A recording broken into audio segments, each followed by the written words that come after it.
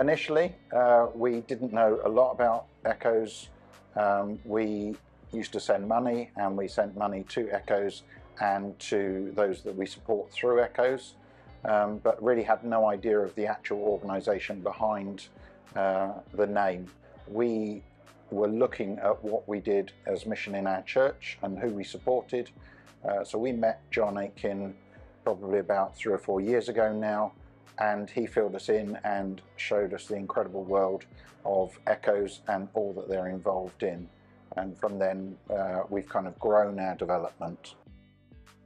That meeting changed everything.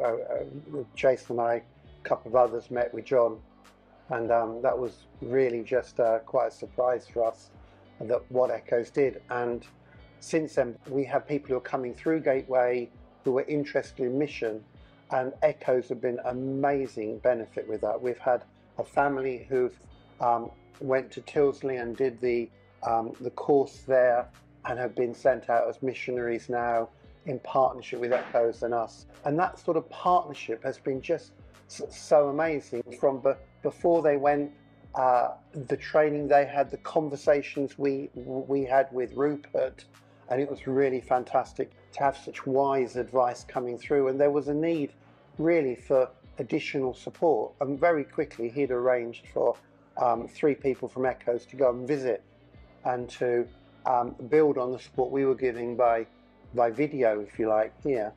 So although we will visit later in the year, that immediate response was fantastic. The other area that I learned a lot about Echoes was actually coming to the conference several years ago now. It was my first kind of introduction to the work of Echoes, but also to the other areas like First Serve. That's where I met Danielle, and we went and introduced a couple of our young people to First Serve, one of which went on to do First Serve for the year, and I think it's fair to say completely transformed her life and her calling, the recognition on God's calling on her life because of her time at Tilsley and because of her time at a church in the UK. And then she went to Rome as well to work in Rome. Just completely transformed her spiritual life, I think, probably. So the beauty that First Serve brought to her life is in fact fantastic.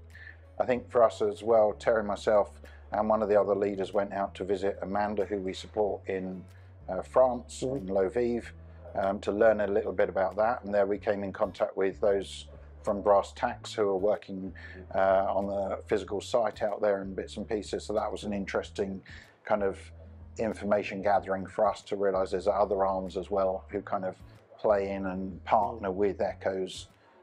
So for us, really, I think, again, as Terry said about sending people who are called, as a church leader, I knew nothing about where to start with those sorts of things and what was the right way to do things.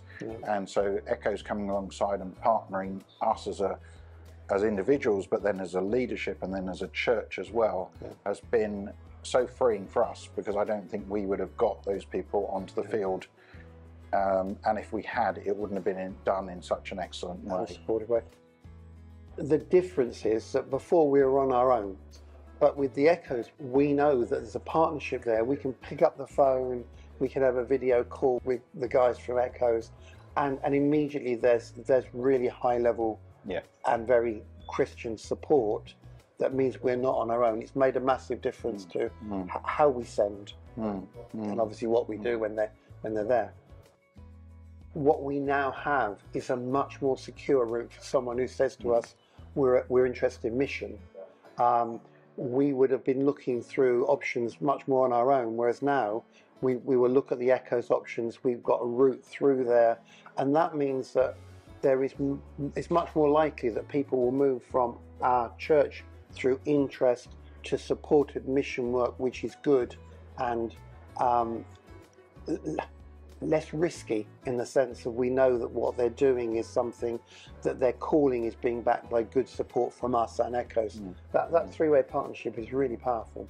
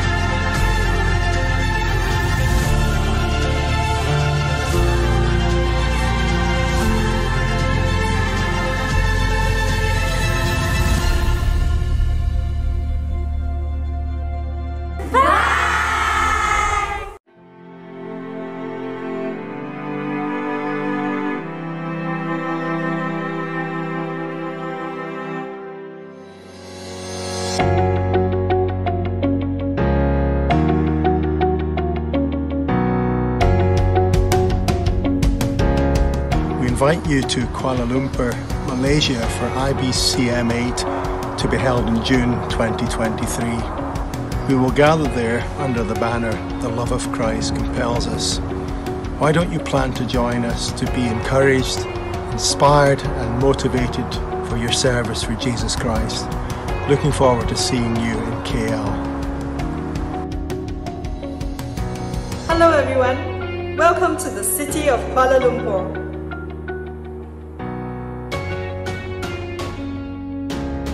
At IBCM 8, participants will have the opportunity to choose from 7 network tracks, including mission, leadership, youth, church ministry, children, training in theology, evangelism and church planning. At IBCM 8, half of our main sessions will be focused on needs and issues of the younger generation, make it a conference for all. This conference has meant meeting a lot of brothers from all around the world, being very encouraged to continue the ministry and learning from everybody's experience. Es una muy buena experiencia. Seeing different people from different countries, all with the same views and everything. I like it because I'm learning a lot about a lot of countries. What IBCM means to me is inspiring to see God working all over the world and learning from other people of other cultures. Following IBCM 8, you can participate in a short-term mission trip to one of a number of countries in Asia. It was just such a good experience, and I do not regret spending 1 cent on it. 1, 2, 3, Jesus! Beautiful.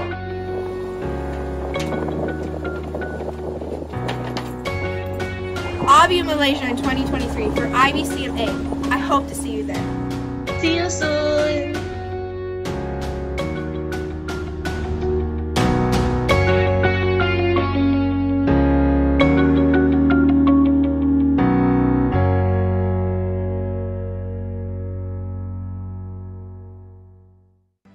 Hello, my name is Richard Hartnett and I work as the ECHO's International Equipping and Training Manager. I'd just like to tell you about Tyldesley College, a ministry of Glow Europe. The college has been involved in training people for Christian ministry for a number of years, and my wife and I both studied there before serving in Peru. The 1-year certificate program combines classroom learning with practical experience in various areas, including cross-cultural ministry. It's a great way to deepen your understanding, develop your skills and see what God might be calling you to. ECHOS International has partnered with Glow and Tyldesley College to support several students each year. So if you have an interest in cross-cultural mission, the support of your local church, and feel that a year at Tyldesley would help you to explore this, then we'd be keen to talk with you about that. Also, if you are a church leader and feel that one of your members would benefit from the Tyldesley Certificate Year as preparation for cross-cultural ministry, whether in the UK or overseas, then please contact us. The time that my wife and I spent at Tyldesley certainly gave us a good foundation for the subsequent years we spent in Peru. And if you feel this experience would be a good next step for you or for someone that you know in your church, then please get in touch with us. We'd love to hear from you.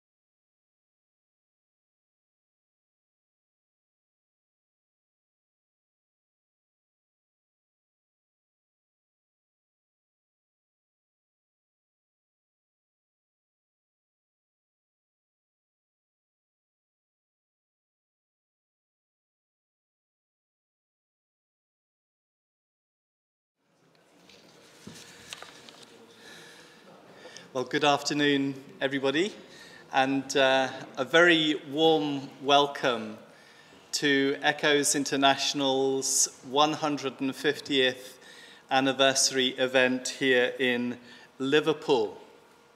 An event that we're running in partnership with IBCM and which will be live linked to approximately 100 countries. So welcome wherever you are in the world. If you're tuning in to this event from Liverpool, England, it's very good to have you with us. This is a very significant and special event for us. Dr. Ian Burness is going to deliver his lecture, A Legacy for the Future, as a historian and a missiologist reflecting on the global impact of 150 years of mission by the Brethren movement. This is being recorded and it will be available online after the event as well.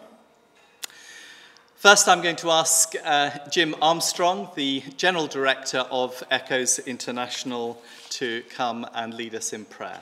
Thank you, Jim.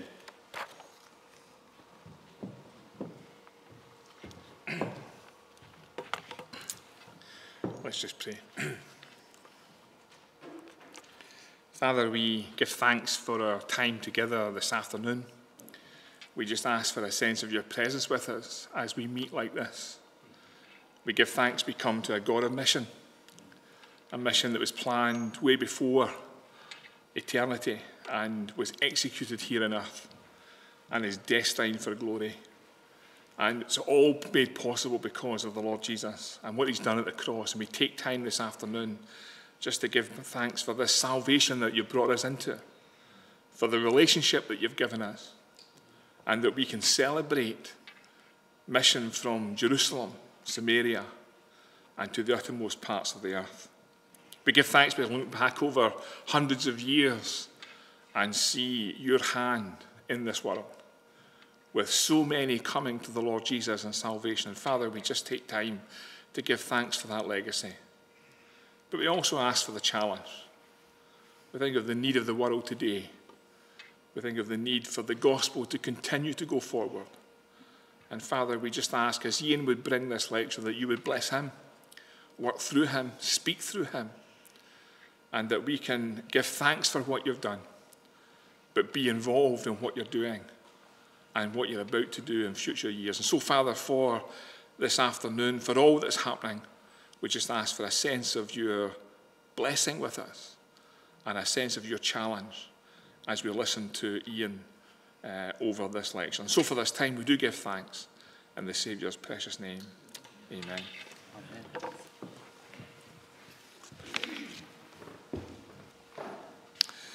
Well, how do you recognize 150 years of mission? That was the challenge facing some of us as we were asked to form a little group and consider how to do that. We came up with a few things. One was to make a coffee table book with 150 photographs described by 150 stories in approximately 150 words to illustrate 150 years of mission. And these are available, and to all those who are here today, they're available at the back. We also wanted to put something together for young people, and we've created a pack entitled Mission Expedition, and it has 12 stories linked with 12 Bible passages, and each of the stories has an accompanying worksheet.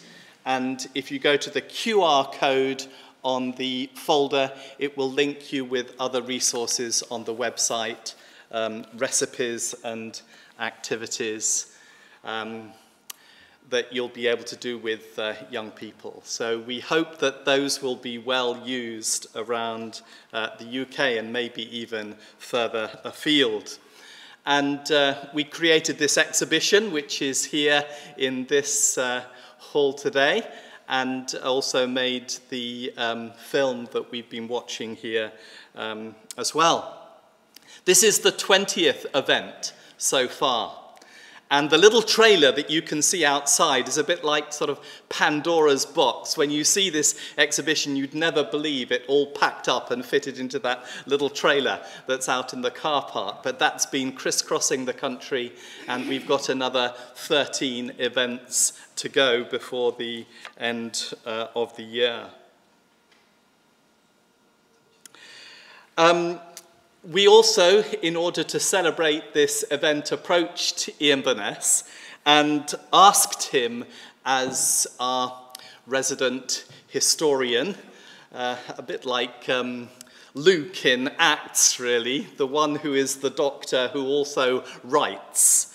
And we were delighted when he accepted our invitation to write a paper and to deliver a lecture on the significant contribution made by the Brethren movement to global mission. And we're very pleased to be partnering with IBCM in its delivery. In all of our 150th events that we've held, we've not only celebrated God's faithfulness over 150 years, but at each event we've brought the challenge of the unfinished task, with the prayer that the Lord of the harvest will raise up the next generation for the work that is still to be done, of taking the gospel of our Lord Jesus to the nations. And we trust that this event will be used to that end as well. John Aitken is now going to come and introduce Ian before he gives his address. Thank you.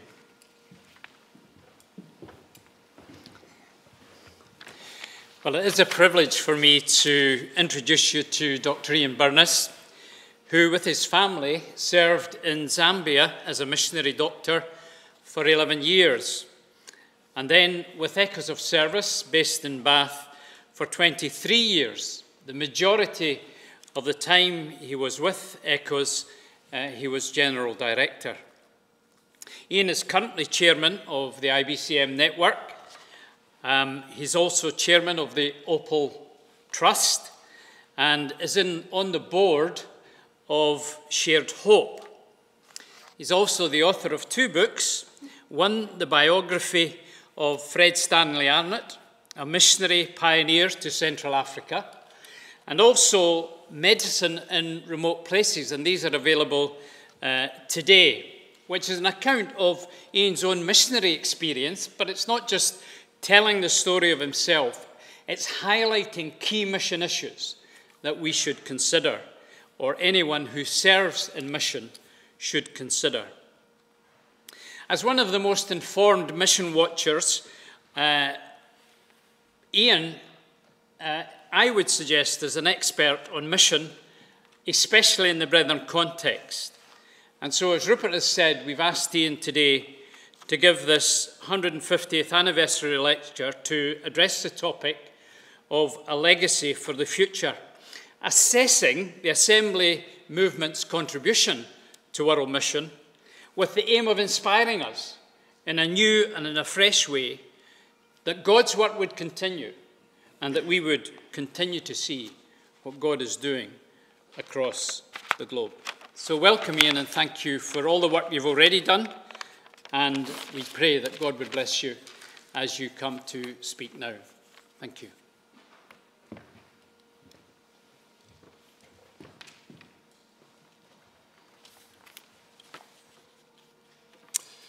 Well, good morning, good afternoon, good evening to you, wherever you are in the world today. I know some people are probably staying out of their beds late, maybe in Australia or New Zealand, but thank you for joining us. It's good to be with you here in Liverpool, but from Liverpool, of course, we are going to be travelling around the world today and thinking of this remarkable story of the past 150 years. Seeing what God has done, because ultimately this is a work of God, And although we should not be proud, we should be grateful for what God has done through this very small section of the body of Jesus Christ. This is going to be an historical study, and for some of you, you might begin groaning at this point, but I always think the words of Winston Churchill are very important when it comes to history. Churchill is ascribed with writing, "I find that the more I look back, the further I can look forward." Good statement, isn't it? I find that the more I look back, the further I am able to look forward. So we're going to look back, but we're also going to look forward today because we're at a point in time where the work of God is at a crucial stage, and we want to think about that too. 150 years of human history covers 4 human generations. From the age of steam to the internet, from 1.4 billion on planet Earth to over 8 billion people inhabiting our planet. The number of Christians, both nominal and evangelical, has also grown remarkably during that time, and some form of the Church of Jesus Christ is now found in every nation on earth. We now live in an era of a truly global Christian church. But we must begin back not in 1872, but in 1793, with the emergence of what is called the modern missionary movement. Early 18th century Moravian missions, which impacted the Wesleys and George Whitefield, also influenced William Carey, Northampton shoemaker turned Baptist pastor. Carey is rightly called the father of modern missions for his famous study on the global state of the gospel, which was published in 1792. This led to the founding of the Baptist Missionary Society, with William Carey as their first missionary. He spent 40 years in effective ministry and Bible translation in India. Carey's example led to the explosion of activity as new societies emerged to engage in cross-cultural mission, a process that accelerated in the 19th century. The Brethren movement was born in this era, and an early associate, Anthony Norris Groves, played a crucial role with a radical approach to missions. Groves had felt a missionary calling from a young age, but his study of the scriptures challenged his ecclesiology and his attitude to material possessions.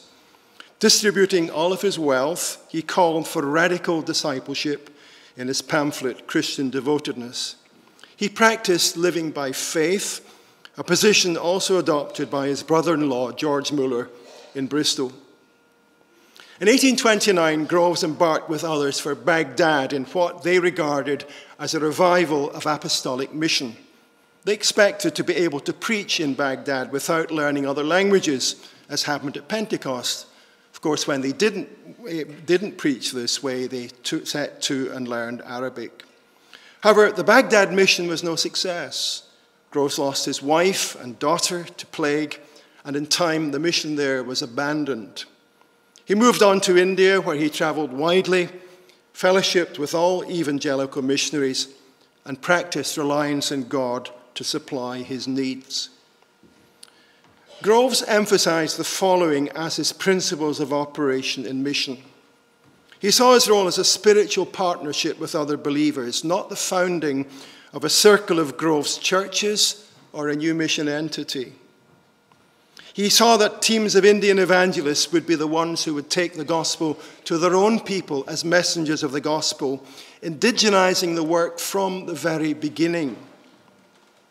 He never criticized the methods of others or other workers or other agencies. And Groves argued that a missionary should be sent by a church to plant churches, not appointed by a committee to promote a society. And so he wrote, the grand point to be arrived at is that the church act so as to prove that the work societies endeavor to accomplish with the world's help can be done better because more scripturally by the church herself. Groves influenced George Muller to live by faith. Although primarily remembered for the orphanages he built in the city of Bristol, Muller had a deep interest in foreign missions, and Groves had tried to persuade Muller to join him in Baghdad. Muller established the Scriptural Knowledge Institution for Home and Abroad. It had 4 distinct objectives. The 4th object is of present interest. to aid in supplying the wants of missionaries and missionary schools. We desire to assist such missionaries and missionary schools as shall seem to us going on most according to Scripture, and as may most particularly require assistance. Muller became the main supporter of early Brethren mission. Others were challenged by Groves to work in India. William Bowden, a stonemason, and George Beer, a shoemaker, attended Ebenezer Chapel in Barnstaple, sitting under R.C. Chapman's ministry. When Groves visited in 1835, they responded to the gospel needs of India. Accompanying Groves, they settled among the Telugu people in the Godavari Delta. The work commenced then continues to the present, expanding widely throughout India today. Leonard Strong was an English naval officer who, after his conversion, became an Anglican clergyman. He felt the call of God to work in Georgetown, Guyana, where his study of Scripture led him also in an independent path. When George Muller heard of Strong's work, he began to support him. Strong was joined by workers from Britain, and the first church planted in Georgetown grew to over 600.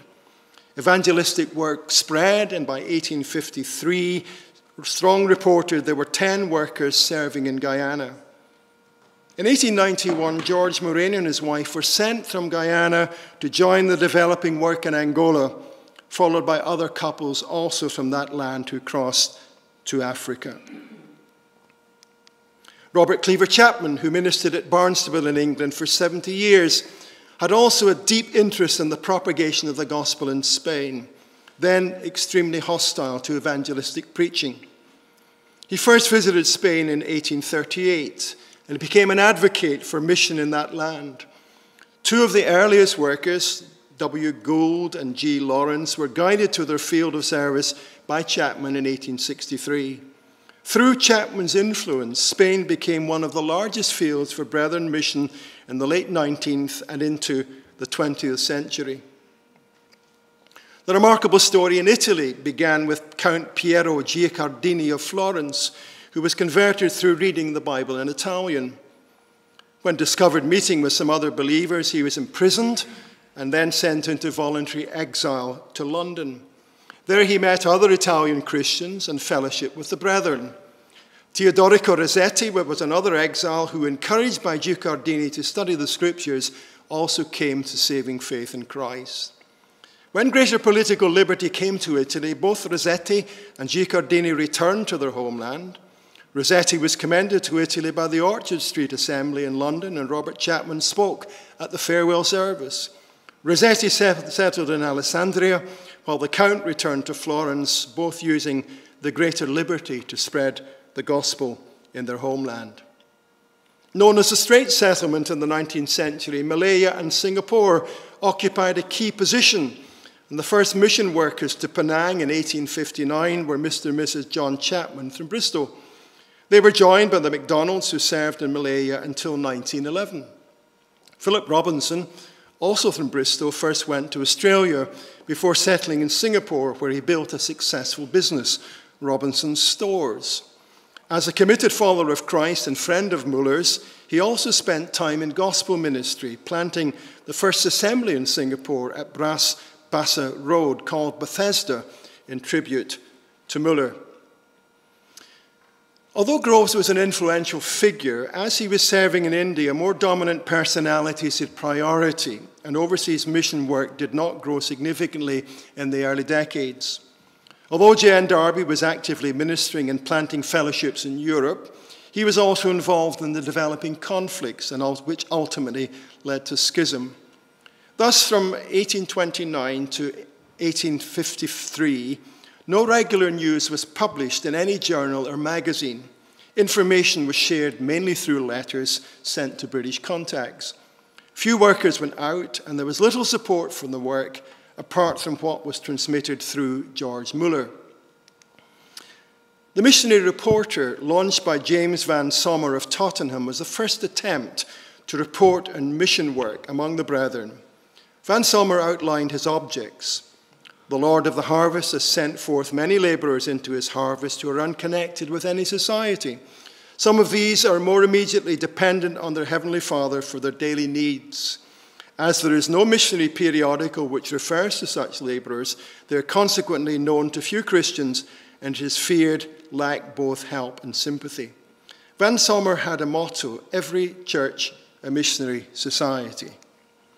The Missionary Reporter published a list of 34 workers serving in 6 areas in 1853. Some, such as Hudson Taylor, were associated with missionary societies, and 2 national workers were also included in this list. A list of 20 names was published in 1854 of those serving abroad without any guaranteed assistance, but looking to the Lord to supply them through whatever channels he pleased with such temporal things as they have need of. The Reporter ran until 1862, and the main reason for its demise was financial, as no charge was made for the publication. A new magazine was launched in 1872 by Dr. John Lindsay McLean and Henry Groves, son of A.N. Groves. They outlined their objectives. Our object is fellowship in the gospel and the spreading of the knowledge of the Lord in other lands. They continued, of late years, however, the power and sufficiency of the name of the Lord alone has been proved by many of his people in various ways, and thus some of his servants have gone forth to other lands simply in his name. They also recognized the role of the self-supporting worker. The first edition of the Missionary Echo contained reports from Germany, Italy, Spain, Portugal, India, Cuba, and British Guyana. Policies followed were similar to the Missionary Reporter, with any emphasis on finance and gifts downplayed. The magazine cost 1/2 penny or $1 for 1 year post-free, recognizing that without payment the magazine was likely to go the way of its predecessor. At the end of the first year of operation, the statement of gifts received noted that £162, 14 shillings and 5 had been received and distributed to work in 11 countries. The founders set out their biblical understanding of their role. The foundation of the ministry, they believed, was fellowship in the gospel, and their key verse was Philippians 1, verse 5. It was a gospel-centered mission because they were concerned about spreading the knowledge of the Lord in other lands. They believed the mission would be Christ-authorized. Some of his servants have gone forth to other lands simply in his name. The authority came from the risen Lord himself. It was local church-supported, local church sending mission. They went on their own responsibility to the Lord and as appeared to their brethren. The suitability of workers was confirmed by their local church. Home-based engagement was central, for news of the work would be read by Christians who would then pray for that work and the workers. This perhaps provides a theological rationale for the existence of echoes of service, allowing 150 years of activity to be defended within a biblical framework. The missionary echo emerged during an upsurge in mission interest in Britain. The evangelical revivals of 1859 to 1860 led to a sustained period of growth which continued into the first decades of the 20th century. It also led to the emergence of a new breed of mission agencies, classified as the faith mission sector. These took their place alongside the classical missionary societies of the earlier 19th century. Many from Brethren Fellowship serve with these agencies, the most popular being the China Inland Mission, given the roots of its founder and the support provided by George Muller. The new magazine was popular with a growing circulation and readership. More letters were published, the range of countries grew, and funds sent through the Bath office increased. This was mirrored in Scotland by the setting up of home and foreign mission funds in 1881, with close cooperation between the offices in Glasgow and Bath from the very beginning. The name of the magazine became Echoes of Service in 1885, and soon the title Echoes was widely used and enthusiastic use was reported. As the number of workers grew, Echoes magazine was published twice monthly from 1890 until 1917. Alongside the editing of the magazine, the role as treasurers of funds sent for mission support also grew. Bold advances were now being made into new areas. The links with Hudson Taylor led many to serve with the CIM, but others followed a more independent pathway. Letters from China were published in 1872, where C.H. Judd and G. Stott were serving. New recruits began to emerge for China, and the Echo Centenary volume of 1872 included the names of 254 workers who had served in that land. The work was located mainly in 3 provinces, Jiangxi, Shandong, and Inner Mongolia. Workers were also hit by the Boxer Uprising of 1900, when 189 missionaries with different societies and thousands of Chinese Christians lost their lives. Tragedy hit the Brethren community shortly after, when the Kinghams were killed by a mob in the provincial capital of Nanchang. Work in Central Africa will forever be linked with Frederick Stanley Arnott, a young Scot who was deeply influenced when, as a boy, he met David Livingstone. In 1881, aged 23, Arnott left for Central Africa. But when his colleague's health broke down, he travelled north alone to his first objective, the north bank of the Zambezi River. This was only the beginning, for he eventually reached the kingdom of Chieftain Siri at Bunkeya in southern Congo in February 1886. As he travelled alone into the centre of Africa, Arnott recorded his fears. But with courage and faith, he went on to begin the work of evangelism. When reinforced in December 1887 by the arrival of Charles Swan from England and William Faulkner from Canada, Arnott returned to Britain. There he recruited a party of 14 who travelled with him to Africa.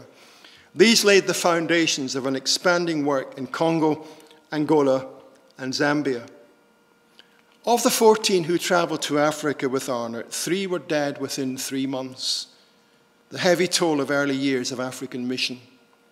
The party included Dr. Walter Fisher, who established Kalengi Hospital in Zambia, and Dan Crawford, who at Luanza in Congo translated the Luba Sanga Bible. From the early bases established, work spread over succeeding years when Central Africa became the largest field for Brethren mission.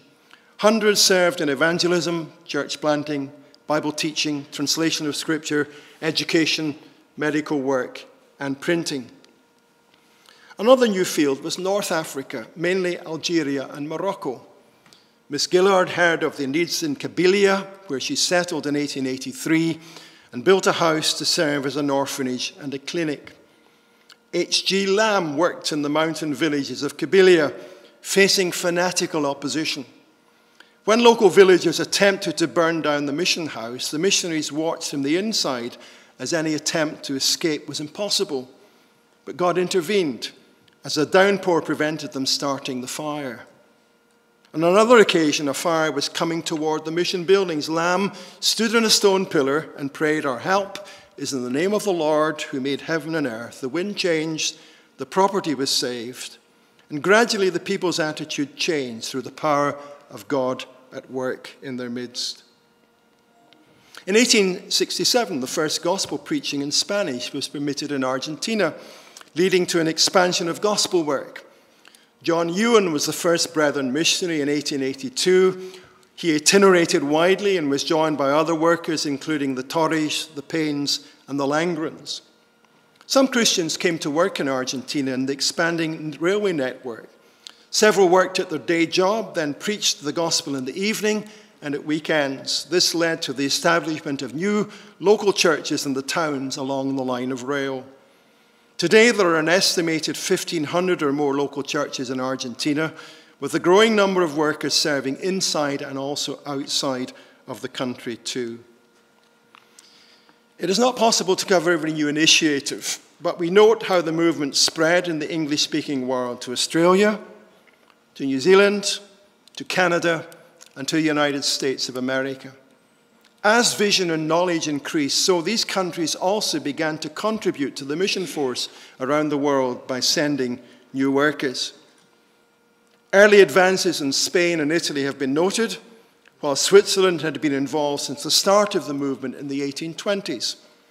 France and Netherlands date their origins to the 1850s, and gradual expansion took place in Europe to Germany, the Faroe Islands, Portugal, Denmark, Iceland, and Romania as the work began to grow and spread.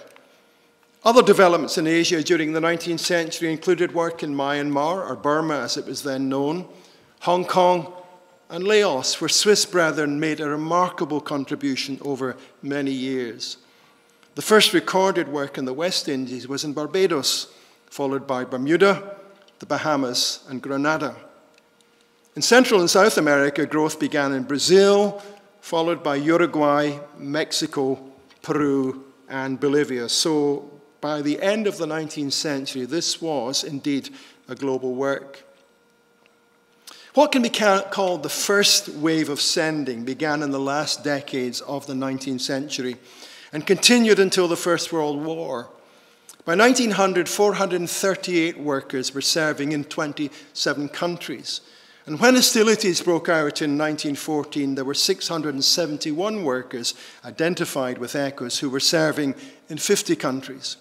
Surprisingly, between 1914 and 1918, there was an overall increase in the number as the main battlefields lay in Europe and other parts of the world were possible. However, by 1917, any new workers came from the United States, Canada, Australia, or New Zealand. Major developments were also taking place on the home sending bases, which in early years was primarily Britain. These were seen in financial support, pre-field training, and the setting up of missionary study classes. There was a steady growth in mission support with an inevitable pause during the war years. Gift categories expanded, and by 1895 included gifts for passages, for widows, schools, buildings, and drugs. In 1905, an Indian famine fund, a sanatorium in Central Africa, and a mission house in St. Vincent were also added to the gift categories. An important development in these years was also in the training of missionary candidates. Huntington Stone, a wealthy businessman from Greenwich, used a large proportion of his income to support mission work. Prior to his activity, some candidates underwent training at the East London Institute for Home and Foreign Missions, run by Grattan and Fanny Guinness, linked to the developing faith mission movement. From the 1880s until his death in 1916, Stone contributed by providing accommodation in his large home, funds for training at London institutions. His influence was wide, for he interviewed potential new workers, assessed candidates' abilities, and reported their examination results from their studies as well, which are still there in ECHO's office in the candidates' books. The missionary study class movement was another important initiative.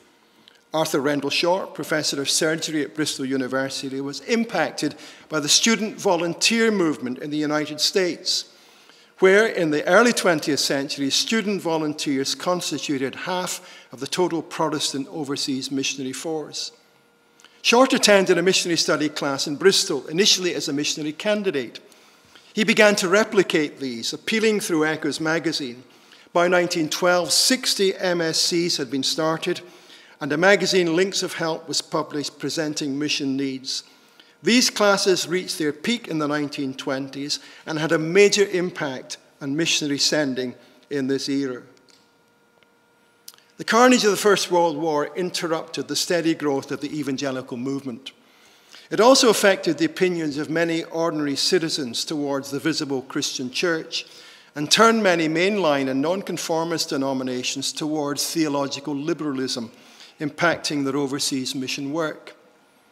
The brethren were generally unaffected by this trend, immunized from the liberal trends by an unwavering commitment to Scripture.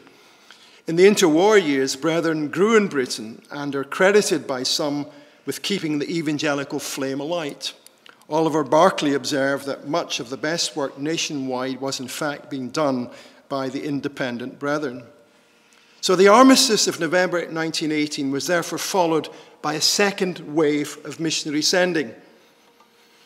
A total of 508 new workers joined the mission force between 1920 and 1929, before dropping during the next decade when 386 were added. Although most were still sent from Britain, during the 1930s numbers increased from the USA, Canada, Australia and New Zealand and other parts. Some from the second wave of sending penetrated new areas, although the majority of these new recruits reinforced already existing mission work. The largest fields were India, China, and Central Africa, which required a growing supply of teachers and health professionals to staff institutions. Institutional growth was further advanced in India, although new outreaches were also developing. There was a steady recruitment of new workers for China, the highest number being reached before the Japanese invasion of July 1937. The outbreak of the Spanish Civil War was catastrophic, as most workers had to leave Spain during that conflict. Alfred and Ann Houston relocated from Sudan to Nigeria to work in the Igala Kingdom. Joined by Raymond Dibble, they began to translate the New Testament into Igala in 1924. When the Dibbles were forced to leave Nigeria in 1949, persecution broke out against the local believers. Buildings were burnt down, Christian leaders imprisoned for refusing to sacrifice to idols, and the translation work by this point had produced 6 copies of each book of the New Testament, which had not yet been printed. Scattered by the persecution, Christians divided these up and hand-copied 100 rough New Testaments. Many were worn out through use, while some learned complete books by heart. On returning in 1945, they found 50 churches, many established in new areas. God had preserved his people, and with the help of the Holy Spirit, the work had grown spontaneously. John Ollie left New Zealand in 1919 and served in North Africa for 5 years before moving to Nigeria. When challenged by Dougal Campbell, who had previously worked in Central Africa, about the unreached people around Lake Chad, Ollie, with 2 Mbai Christians, moved to Fort Lamy, now N'Djamena, in 1926. He began to translate the New Testament into Mbai, a work that took 17 years. Ollie worked in Abechi, a Muslim city near the Sudan border. Following his first converts and baptisms, he was arrested, deported, and sent to Doba in southern Chad. After 36 years, he took his first furlough in 1955, when he died in Sydney, Australia. But workers from Australia, New Zealand, France, Britain, and North America developed the work, and today in Chad there's a growing movement of over 1,100 local churches served by over 2,000 workers. New areas were opened in the Caribbean during these years. Work was established in Trinidad and Tobago, then in Jamaica and St. Lucia around the same time. St. Kitts followed in 1936. In the Spanish-speaking Caribbean, work developed first in Cuba and then in the Dominican Republic. Further expansion was also taking place in South America, which included Paraguay, Bolivia, Peru, although earlier work had started there in 1893, Chile, and French Guiana. Work began in Ecuador just before the onset of the Second World War. And other advances in this era led to new work beginning in the Philippines, in Egypt, in Japan, in Fiji, and Pakistan, which was then part of British India. Although the main thrust in these areas followed the Second World War, foundations were laid for future expansion. The global turbulence of the Second World War led to the eclipse of European power and the emergence of new global superpowers whose ideological confrontation shaped the world of the late 20th and 21st centuries. The center of world mission crossed the Atlantic to North America, particularly to the United States, so that by the 1970s, 2/3 of the missionary force were coming from there. Another unexpected result of the war was that many Christian military personnel were exposed to new areas of the world. Many of these who had had their first encounter as soldiers returned to East Asia and Europe as missionaries in the post-war years.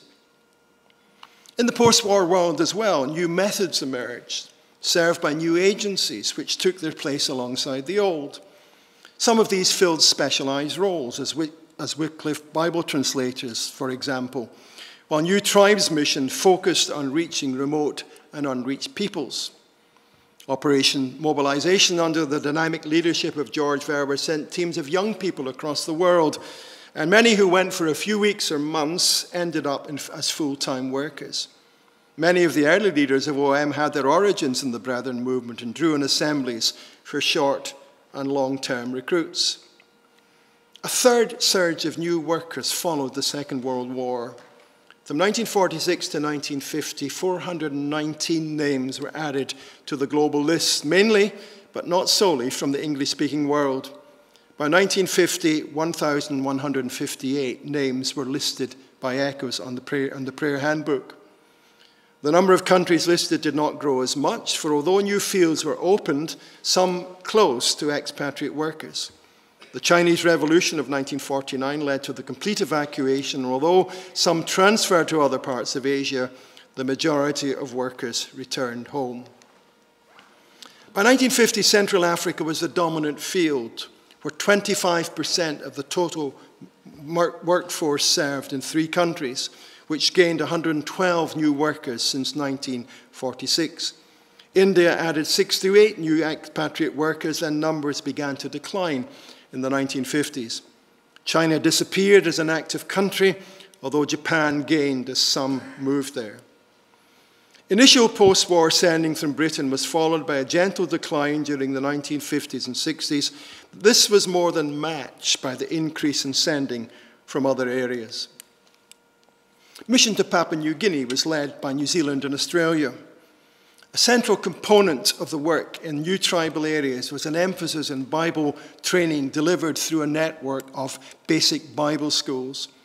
By 2010, 14 Bible schools were running, the largest number among any evangelical group. Church growth, which was steady in early years, began to accelerate as expatriate workers intentionally started to decline. By 1985, there were around 200 churches planted, while the figure in 2019 was over 460.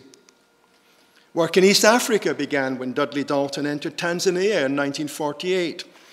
Germany's historic links with Tanzania drew workers from Wiedenest to the south of the country, while British missionaries concentrated in the north. Work began in Nairobi, Kenya in the late 1950s, and also opened in the former Belgian territory of Burundi, led by the Johnson family from the United States. This initiative spread across the border to Rwanda through Jack and Marion Lacey, who settled in Kigali. Uganda was entered in the mid-1960s.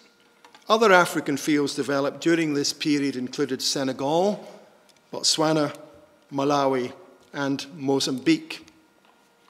Solid work was done in Ethiopia by Swedish evangelicals in the 19th century, and a new field for Brethren work opened when John and Marty Flynn arrived from Northern Ireland in 1952. The work expanded to 3 areas, developing slowly until the communist takeover in 1977, when all expatriate workers left. This was not, however, the end of the story, for growth accelerated under local leadership during these difficult years. Until now, there are 261 churches with more than 300 full-time workers, baptizing about 3,000 new believers each year. Until recent decades, mission to the Muslim world was neglected, apart from some stalwart souls who tackled this most difficult challenge, regarded as either too difficult, too dangerous, or impossible to reach. In the post-colonial world, expatriate workers in North Africa declined, but the number of believers grew. Following partition in 1947, Pakistan developed as a new field, staffed mainly by workers from Britain and from Germany. Other fields entered where Muslims were the majority included Jordan in the late 1940s, Indonesia in the 1950s, and a new attempt to work in Turkey in 1961. As the number of workers grew, it was clear that one mission handbook could no longer serve such a large mission force, and separate lists of workers were necessary. This was the natural evolution of a movement that represented around 1,200 mission workers. After consultation, the USA, Canada, Australia, and New Zealand created separate handbooks with their own list of workers. North America included workers from the USA and Canada, while Australia and New Zealand each produced separate handbooks from 1972. Prior to the setting up of the separate workers list, the total number of workers listed in ECHO's prayer guide was 997 names, of whom 520 were commended from the United Kingdom. So in 1972, the Echo's Daily Prayer Guide contained 630 names. Those who were retained from other areas were either married to a UK worker or had no established mission service agency in their sending country to fulfill the role provided by Echoes. For several years, the Daily Prayer Guide included the number of workers from other countries and names of countries previously included in the Prayer Guide. However, as new sending countries emerged, it became difficult to obtain accurate figures, so this practice was dropped. This was a pragmatic decision, but it could be argued that this led to some fragmenting of a powerful missionary movement. Changing times required a more flexible approach to mission. Short-term missions were first developed by OM, and Colin Tilsley, raised in India, recruited young people for teams with gospel literature outreach. This began in Sydney, Australia, and a base was developed at Motherwell in Scotland as well. The role of the tent maker was rediscovered as this platform enabled access to closed areas of the world. Home-based workers who worked among ethnic minority groups and those with practical roles such as brass tacks were also recognised. The seconding of workers to agencies who could provide care and team support in remote and dangerous places was another needed initiative. Several key events have shaped our present age.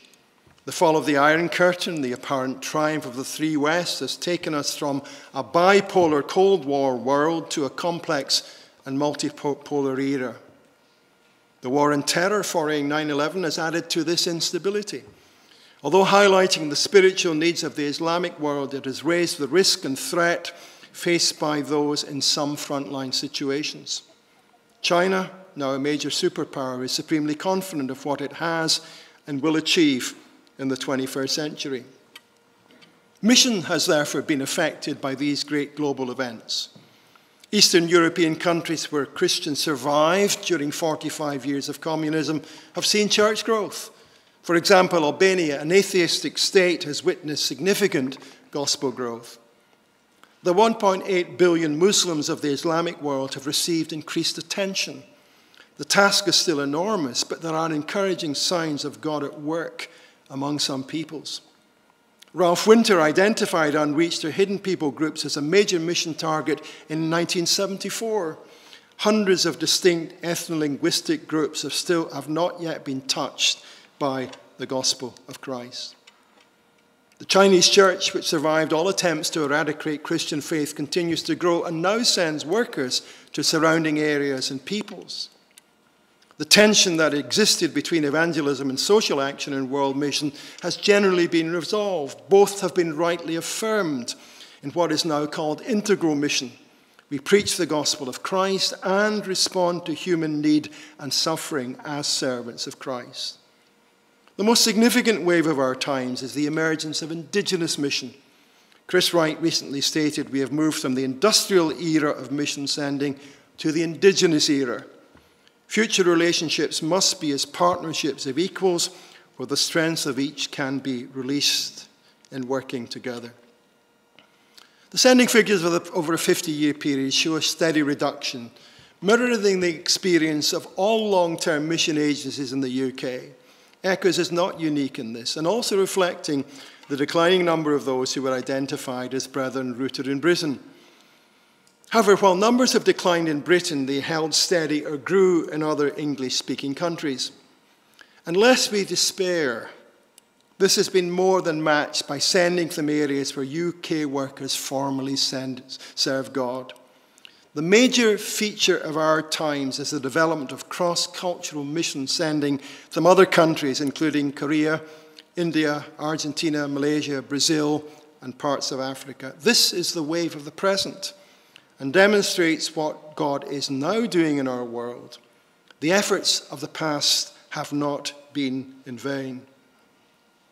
The wave of the present and the future will, in God's hands, be that of indigenous sending. The Brethren Movement Worldwide is published every 4 years by IBCM Network, and in the last edition gave a total of 17,000 home and cross-cultural workers serving in the Brethren Movement Worldwide. This is what God has done and is still doing today, built on the sacrificial and foundational work of previous generations. On this basis, we can look forward with optimism and confidence that what God has done through the past 150 years, he will continue to do in the future. So we need, in conclusion, to honestly assess the contribution, as I said, of this small part of the body of Christ to global mission. And in proper fashion, we begin with the strengths. This was a gospel and mission-focused movement, for the spreading of the gospel was central to the role of each local church.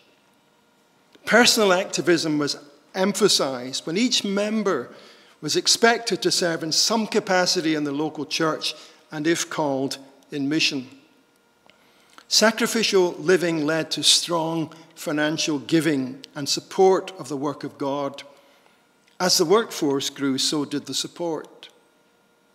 An emphasis in calling and commitment to Christ and his service, for at its height, around 1% of assembly membership in the UK served in foreign missions, the highest percentage of any evangelical group in the UK. The missionary study class movement had a major impact in mission sending before and between the two world wars. There was a strong emphasis on the leading of the Holy Spirit in mission. This was a charismatic movement long before the word entered general parlance. The Holy Spirit was regarded as director and controller of mission. There was a willingness to sacrifice and suffer. The recurring challenge was to make Christ Lord of all, demonstrated when several of those who went to remote and dangerous areas laid down their lives in service for Christ. The local church was placed at the heart of mission. Van Summer's motto, every local church, a missionary society, was worked out through sending and supporting new workers in evangelism at home. It was administration and cost light, for supporting agencies were simple in structure and kept costs as low as possible, enabling maximum resource for mission. There was a strong emphasis on living by faith, which eventually became the sole means of working, although there was also the recognition of the self-supporting tent maker. Widely read magazines and a well-attended network of conferences stimulated prayer and led to new recruits. These are some of the strengths, but we must also consider the weaknesses. An emphasis on individual call and leading of the Holy Spirit has meant that some pursued their own agenda and vision. As a result of this, working together for the greater good was sometimes forgotten. An individual call did lead to individualism. The commendation process was sometimes weak. Not every group of elders was equipped to assess candidates nor realize the responsibilities of sending and supporting cross-culturally. Some ran into problems in service with issues that had not been addressed at the point of sending. Distances and slow communication resulted in little emphasis on accountability, and much work was taken on trust. The term, of course, covers more than finance, but the use of time, the ability to work with colleagues, and indigenous local churches and leaders. It is critical. Grove's model was pursued as the only model for support, forgetting that Groves applied this flexibly, engaging in paid dental work when no other resources were available. There has sometimes been conflict rather than coordination of roles. The retreat from any social involvement which followed theological liberalism with its social gospel led at times to a very unbalanced approach. They must always be held in tension, for both have validity. With no grand strategy, the results were sometimes patchy. God is present in many advances, but an absence of coordination sometimes led to a duplication of effort. This is more visible, I believe, when the baby boomers moved into leadership, following personal goals and wanting to make an impact in a shorter time. Then there was a denigration of training by a section of the movement. Although training structures developed in the late 19th and 20th centuries and ran between the world wars, some claimed and still claim that all training should be done in the local church. While affirming that this is the best environment for spiritual growth, specific areas of cross-cultural preparation cannot be provided by local leaders. Those lacking some cross-cultural training will have serious deficiencies in their preparation for service. Attacks on missionary service groups in the role have done considerable damage. While the service groups did not get everything right, and we would confess that, over 1,000 workers could not be served without some administrative means. And in general, the agencies have managed to maintain a good balance. Then there's been the assumption that New Testament principles do not need to be contextualized. The return to New Testament simplicity underpinned church practices among brethren. These practices, however, demonstrated a particular cultural expression, seen in the form of local churches planted by workers, who transferred their home model to their field of service. We need to ask what is the most appropriate expression of a biblical principle in different contexts. The Western model of mission sending is difficult to transfer. The Brethren movement sent several thousand workers during the past 150 years, a work of God supported by the giving of God's people.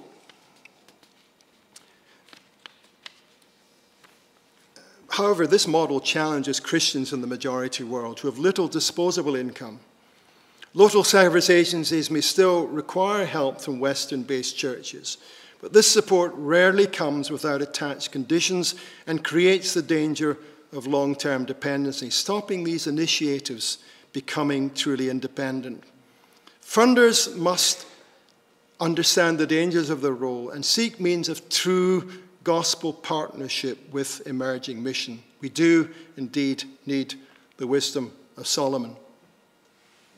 So let's summarize and look ahead, if we can. Andrew Walls wrote that the Christian story is not a steady, triumphant progression. It's a story of advance and recession. The tide comes in and the tide goes out. He also described two principles that have affected the work of God over the centuries: the indigenizing principle and the pilgrim principle. The gospel takes root, produces fruit, and becomes indigenized in any culture and among any people. It is recognized by each person as God's message for them through the revelation in Jesus Christ. Alongside the indigenizing principle lies the pilgrim principle. Peter writes that as God's people, we are sojourners and exiles, citizens of an earthly nation, but members of the kingdom of God. It is the proclamation of this kingdom and the invitation of all people to enter it that lies at the heart of Christian mission. There is still a great task to be done, and we're all called to contribute to this with all of God's people, as in our globalized age we partner, we serve, and we still send the willing into God's harvest fields. What lessons can we carry away from this rapid review today? I want to emphasize three for all of us. God raised up and used generations of men and women who were consecrated to Jesus Christ and willing to give their all in his service. And with all our resources and technologies and strategies, he expects no less from us in our generation. It all begins with consecration of ourselves to Jesus Christ and his service. The language of sacrifice is rarely used in Western mission contexts now. It's much more familiar to our brothers and sisters in many parts of the world where they know the reality of being despised followers of Jesus Christ. The past 150 years is punctuated with stories of those who gave their lives in a foreign field for the sake of Jesus. There will always be risk, but are we willing to lose our lives for Jesus' sake? The mission of God is a story of the sending of God. Centrally in the sending of his Son, Jesus Christ our Lord, to be our Savior, and in the sending of his church, empowered by his Spirit, into the world to call people of every race to submit to Christ as Redeemer and Lord. He sends us until the end of the age and still seeks those who are willing to continue the task that we have been given by our risen Lord. Thank you for listening, and may God bless you and bless this presentation to the furtherance of his work and his kingdom.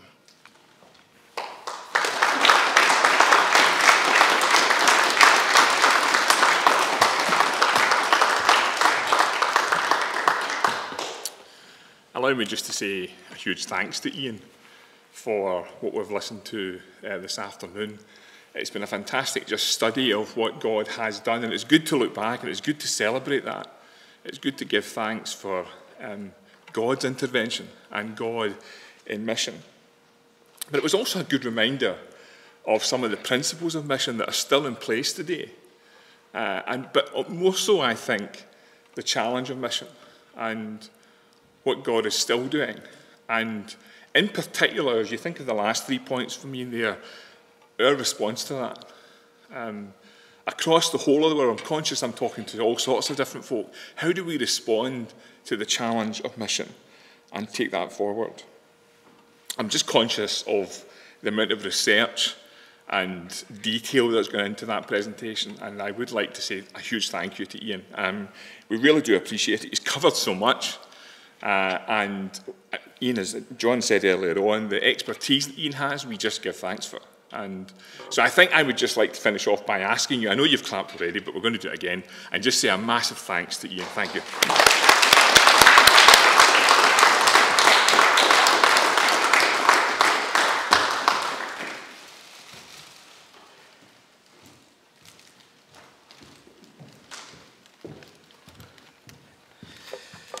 We've been celebrating the selfless, sacrificial service of mission partners, and it's a very good opportunity today here in Liverpool to say thank you and to celebrate the selfless, sacrificial service of Ruth Cushing, who, as it happens, retires this month. So Ruth, would you like to come and receive these flowers as a token of our thanks? And there's a card right here. And actually, you can come up here for a minute. You can come up round on... Okay, you can stay on that side. So there's some flowers, and there's a card for you. In 2017, you wrote an article for the Echoes magazine, in which you said, with 5 famous things Multan abounds: dirt, heat, flies, beggars, and burial grounds. When I left Multan in Pakistan, after 22 years of being involved in medical work in a Muslim context, there were many things I missed, but none of the above. I was glad to leave them behind. However, 2 things I didn't leave behind were my ability to speak Urdu and many years' experience of sharing my life with Muslim women. And you returned and have spent another 20 years in faithful, committed service here in the UK. Ruth, thank you, and well done.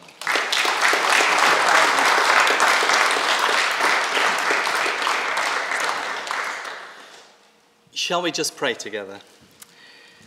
Heavenly Father, we bow in your presence and we worship you. We bless you for your mission to our world. We bless you for sending your Son, our Saviour, our Lord Jesus. We praise you that he went all the way to the cross of Calvary and gave his life to ransom and redeem human beings. We praise you that you gloriously raised him from the dead and that he has ascended, seated at your right hand, having accomplished the work that you gave him to do. We worship you, our Heavenly Father. We praise you, our Lord Jesus. And we bless you, Holy Spirit, that you are still at work in our world today and that you are calling people to join, to partner in the mission of Jesus. We pray that you will be raising up people for this harvest field to go and to do today what can be done in the name of the Lord Jesus, to be lights in the darkness of our world and to share the glorious gospel. We pray in your name. Amen. So just a final few notices. There are copies of Ian's paper, and enough have been printed so that there's one for every couple, or if you're here alone, please feel free to take one. And copies of Ian's book. All these purchases can be made online. If you're representing a church, or if you're grandparents or parents, you can take home one of those for young people. And Footsteps Worth Following is also available. And the chairman of the board made an offer a while back that if you buy 5, you can have one free. So that offer is being applied today. Thank you all very much for coming. The exhibition and the film will be being shown here until 3:30, 4 o'clock, when we will be packing it all up and packing it away in that diddy little trailer, and it will be taking its next journey around the country. Thank you very much.